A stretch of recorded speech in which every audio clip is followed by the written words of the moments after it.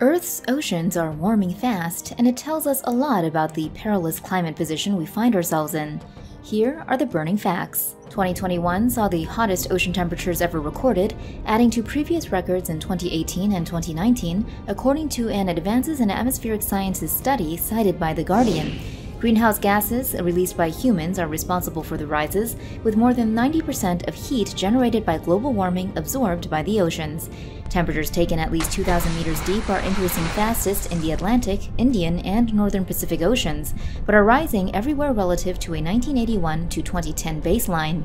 In 2021 alone, oceans heated by around 14 zettajoules, equivalent to 440 billion toasters running, or 7 Hiroshima bombs detonating, every second for a year. As oceans warm in this way, they threaten sea life, make cyclones and hurricanes more powerful, and cause rains to fall harder.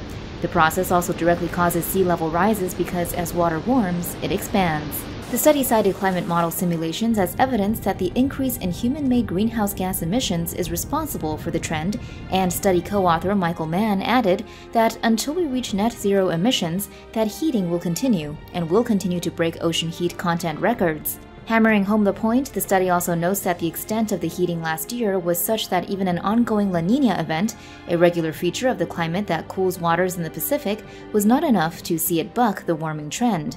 The Guardian completes the story of this ongoing disaster by pointing out that the effects of such dramatic warming are also responsible for a vicious chain reaction, whereby heated ocean water expands and eats away at the massive Greenland and Antarctic ice sheets, which are shedding around 1 trillion tons of ice per year, and that in turn fuels more sea level rise. Of course, we are already seeing these effects. The Thwaites Eastern Ice Shelf, which acts as a dam to slow the flow of ice off Antarctica into the ocean, has a series of fractures spanning almost the entire shelf that could break it up within 5 years, according to a presentation at a meeting of the American Geophysical Union cited by the BBC.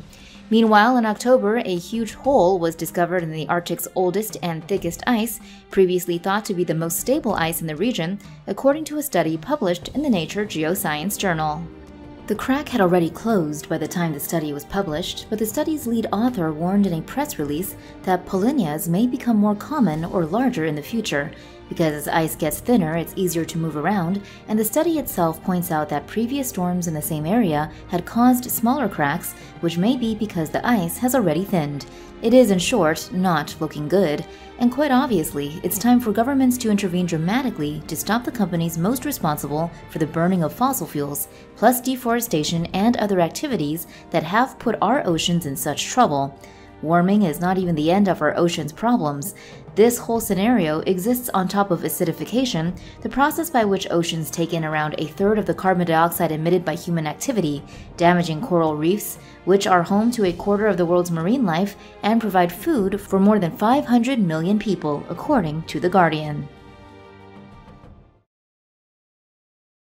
Antarctic ice sheet melting could increase sea levels by over 5 meters by the year 3000 if current warming trends continue, according to a Journal of Glaciology study. The ice sheet's sea level contribution without reductions in emissions of greenhouse gases has already been assessed as rising between 7.8 and 30 centimeters by 2100, and now further simulations of mass ice loss show that by the year 3000, a continuation of current climate conditions would produce between 1.5 to 5.4 meters of increase. Such rises would make large areas of densely populated coastal land uninhabitable, while reducing emissions could allow for a rise of only 0.13 to 0.32 meters. The main mechanism behind the worst-case scenario rise is the potential collapse of the West Antarctic ice sheet, according to a study press release on Eureka Alert. The sheet is grounded on a bed that is mostly well below sea level, meaning ocean currents can deliver warm water to the area where the ice attaches to the bed. NASA's website explains this is the first step in a potential chain reaction where ocean heat eats away at the ice, the grounding line retreats inland, and ice shelves lose mass. When ice shelves lose mass, they can no longer hold back inland glaciers, so those glaciers can accelerate toward the ocean and thin as a result of that acceleration.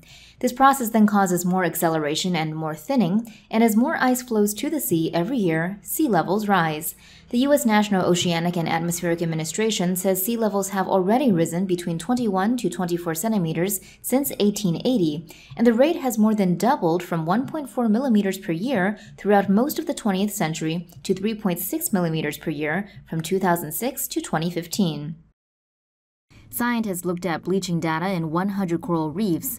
They found that the frequency of bleaching from warmer waters increased fivefold from once every few decades to once every 6 years. Bleaching occurs when the reef reacts to stressful changes in temperature, light, nutrients, and other conditions. This makes the reef eject the symbiotic algae in their tissue and turn pale white. Corals can survive and even recover, but continued bleaching eventually leads to death.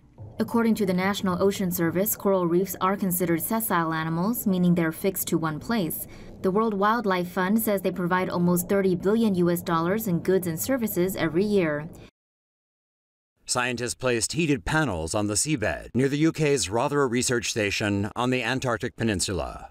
The panels heated the water a few millimeters above them for a year, with researchers checking in and photographing the area periodically.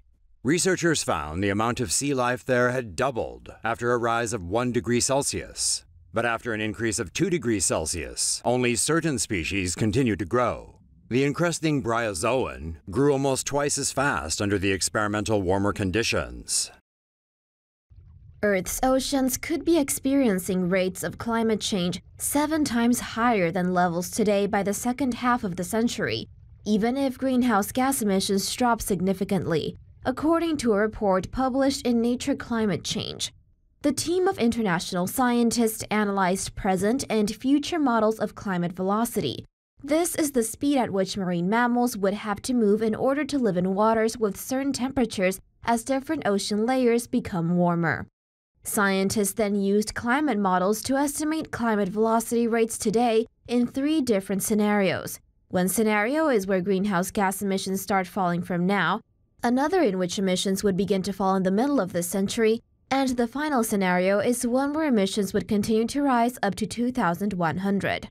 However, even in the scenario where emissions would start declining now, climate velocity in the ocean's layer that covers from 200 meters deep up to 1 kilometer down, what is known as the mesopelagic layer, would change from about 6 kilometers per decade to 50 kilometers by mid-century.